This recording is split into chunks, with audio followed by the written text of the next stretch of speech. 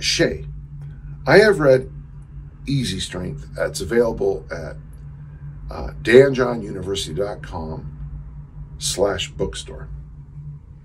And I plan to follow the program as written.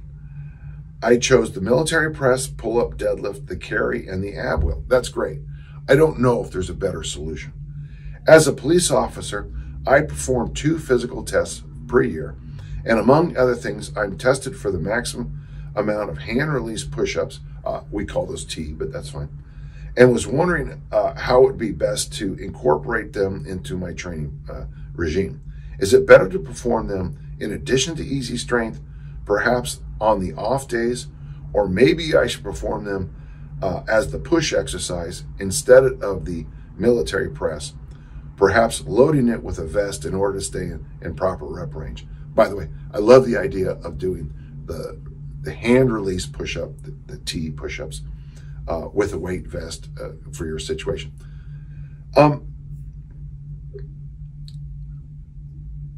This is one of those questions, and I think a lot of people, Shay, miss the point of Easy Strength. Easy Strength is how to train one of life's qualities, okay?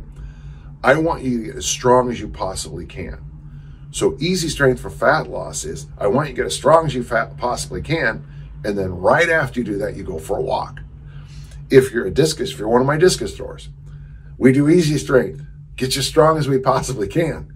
And then we go out and throw the discus for 2, 3, 4 hours. If you're an American football player, good Easy Strength for your strength. And then all the other qualities. What I try to do with Easy Strength is teach you that this quality called strength can be achieved in a reasonably short amount of time to support your other goals. Now, if you're a power lifter, an Olympic lifter, by the way, Olympic lifting and Easy Strength work actually pretty good together. And as Vinny Tanner has taught me, Easy Strength is actually really good for powerlifting, which shouldn't have surprised me, but it did. So Easy Strength, that 15-minute workout, I always say 15 because that's how long it takes me, that short workout, 15, 20 minutes, whatever it takes you, that workout is to get you strong. After that, you step back, and if you're a police officer, might be a good idea 1 or 2 days a week to get some, I would say one day a week for sure, get some sprinting in. 1 day a week, I wouldn't mind you going for some kind of longer ruck, longer hike, just to hold on to the quality, because you're going to have to, if you're ever called upon to have to sprint, it'd be nice to have some background in it. I don't want you blowing a hamstring, saving somebody's life. I want you to save their life, but I don't want you to blow the hamstring. After that, that's when you practice the skills you need for your job, for your sport. On something like the push-ups, I would suggest something, maybe you probably can get away with 2, maybe 3 days a week of doing the test exercises.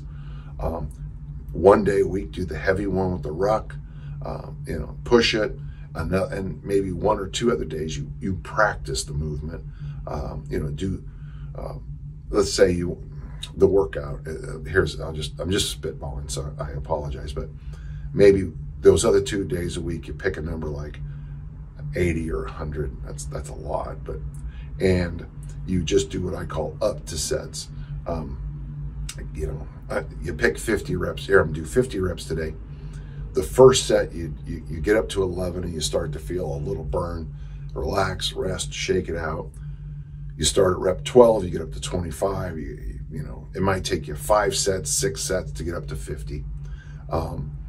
The next time, do something a little bit more organized, like 5 sets of 10. We're talking about 50 now. Whatever the test number is, once every 3 weeks, do the test, so that when it is time to test, the test is just I like people, the military and the police, firefighters who have a test. I want the standard to be a shrug. Yeah, I got that. If they tell you you have to do 10 pull-ups, and you can do 25, you do the 10, and okay, I got that. You want to be in a situation in testing that you just shrug your shoulders. My in my career as a discus thrower, you know, we were expected to bench 400, snatch 250, clean 300, and squat 450. Those are the Tom Fahey numbers. And late in my career, I just turned those into, of course I can do that numbers, of course. And I got to tell you, I think that's part of the reason I threw so well late in my career, is because I suddenly just made the weight room, yeah, I got that. And I focused on what I was supposed to be doing, throwing the discus far, not just, you know, impressing people in the weight room. I hope that helped. Remember, folks, easy strength is the way you get strong. I think Tim Anderson's original strength is how you stay mobile and you hold on to those other qualities, the vestibular system. Walking, I think, is how you make the fascia happy and the lymphatic system happy. So if you do your easy strength, do your original strength, do your walking, you know, to help your digestive and elimination system, you know, eat your fiber, eat your veggies, eat your fermented food, drink your damn water, get your protein in. If you take care of those, oh, and sleep, of course, I forgot sleep. If you take care of those simple basics, original strength, easy strength, go for a damn walk, fermented food, fiber, veggie, protein, sleep, everything else, you focused on the task that you want to be elite in. Great question. Thank you so much. Davis asked a question. This is a tough one. How would you recommend cultivating a culture of strength at a high school level, especially when no culture of strength exists in the school now? Well, okay, there's two things I want to talk about.